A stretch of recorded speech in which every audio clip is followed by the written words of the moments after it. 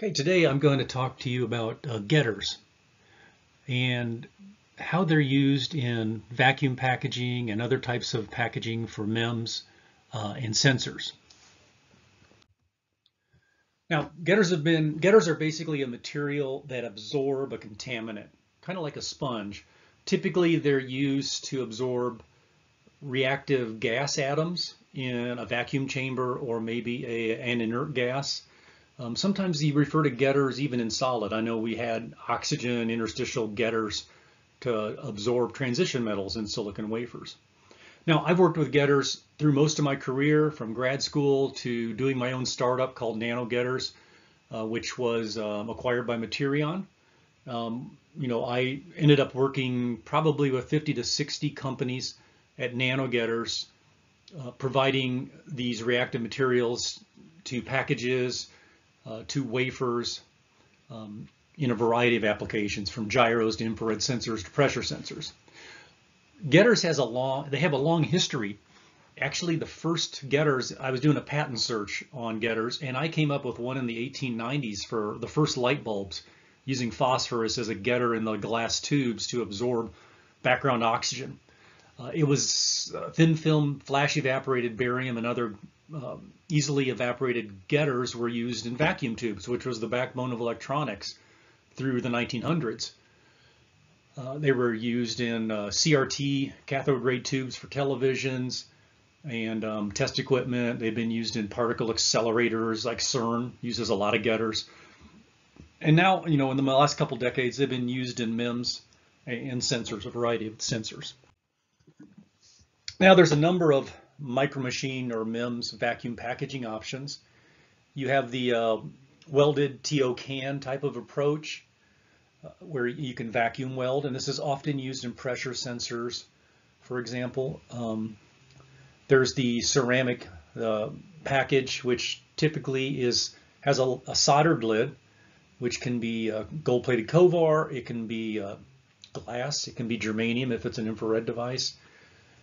And then you have wafer level packaging, so silicon, quartz, bow or float, any type of substrate material can be used as a vacuum package if you do wafer bonding or some sort of reactive CVD sealing. And in all of these, getters have been and can be used to improve the performance of the device by absorbing unwanted gases. This is just a plot that showed how the Q, or the resonant peak of a MEMS resonator was improved or can be improved in vacuum. On the right is a lab vacuum pump system, like a bell jar, and as you lower pressure, the Q of the device goes up. It starts in the double digits, maybe 20, 30, goes up to 100. As you get to like 1 millitorr, you're maxing out in the tens of thousands for this particular really wide resonator.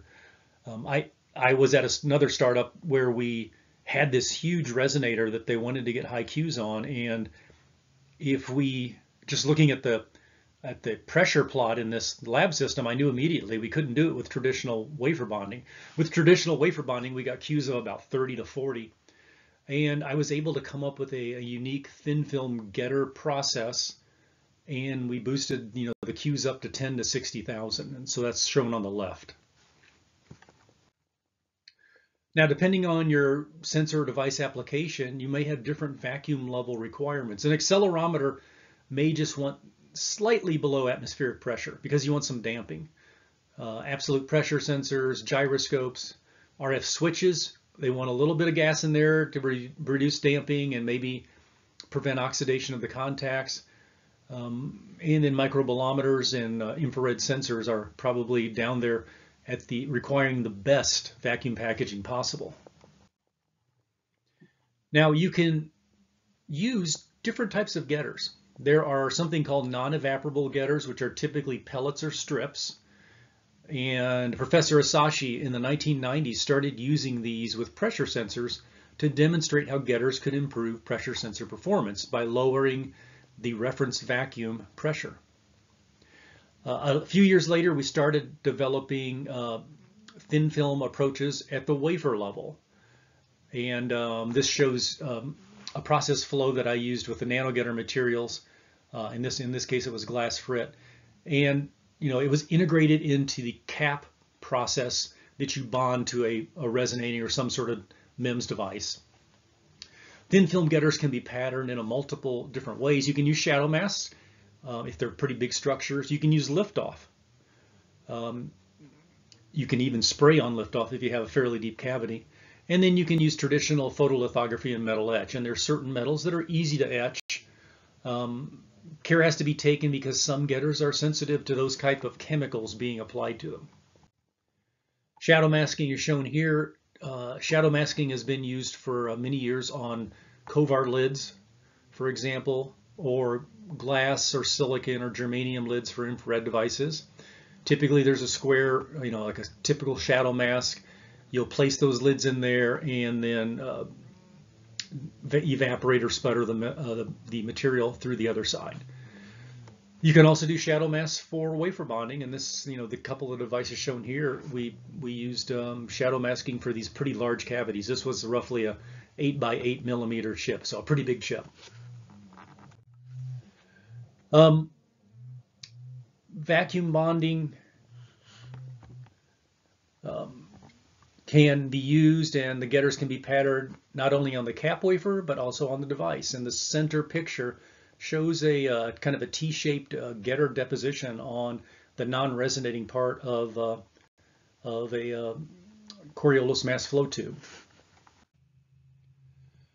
Okay, this cross section is a typical resonating device, and it shows you how the thin film getter is integrated into the wafer and the package, into the vacuum package.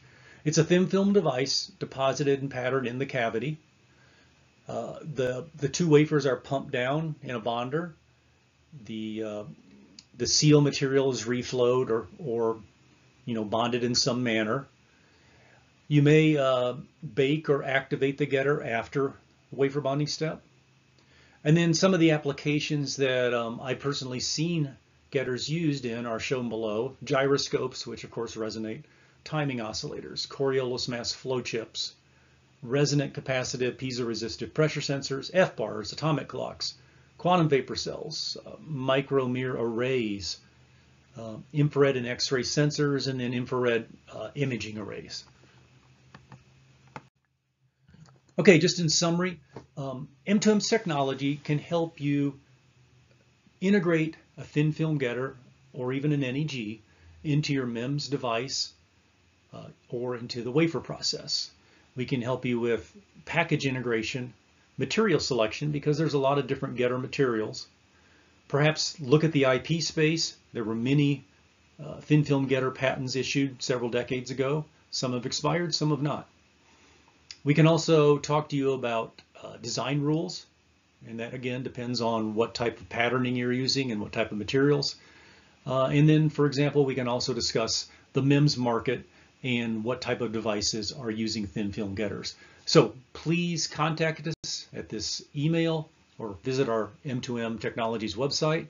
And finally, like and subscribe this channel. Thank you.